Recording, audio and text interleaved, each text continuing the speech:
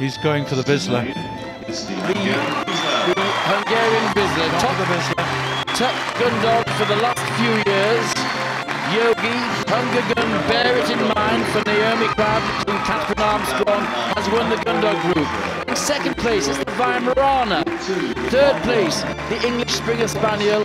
And in fourth place, the German Wirehead Pointer. So there we have the Gundog winner.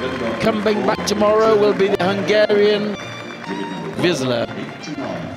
Who is he going to give the group to for 2010? Remember, this will be the last of our finalists going into the Best in Show.